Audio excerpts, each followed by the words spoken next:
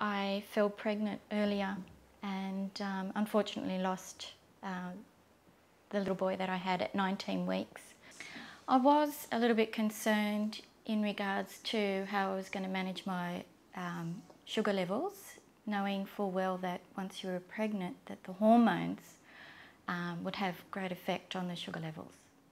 So while I was pregnant, the diabetic team decided to put me on a sensor which allows you to get as perfect readings as possible. So it would alert me if my sugar levels would drop below 4, or if it increased above 10, it would start beeping, and then in that case I could do something about it immediately.